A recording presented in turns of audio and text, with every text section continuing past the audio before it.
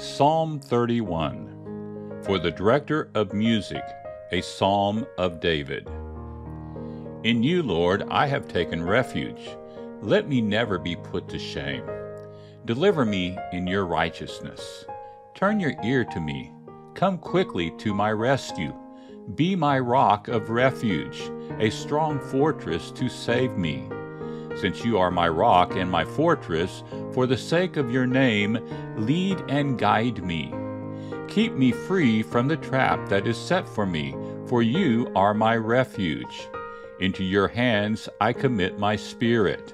Deliver me, Lord, my faithful God. I hate those who cling to worthless idols. As for me, I trust in the Lord. I will be glad and rejoice in your love, for you saw my affliction and knew the anguish of my soul. You have not given me into the hands of the enemy, but have set my feet in a spacious place. Be merciful to me, Lord, for I am in distress. My eyes grow weak with sorrow, my soul and body with grief. My life is consumed by anguish, and my years by groaning. My strength fails because of my affliction, and my bones grow weak. Because of all my enemies, I am the utter contempt of my neighbors, and an object of dread to my closest friends. Those who see me on the street flee from me. I am forgotten as though I were dead. I have become like broken pottery. For I hear many whispering, terror on every side.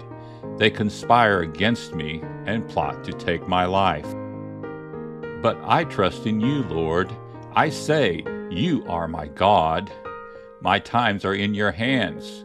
Deliver me from the hands of my enemy, from those who pursue me.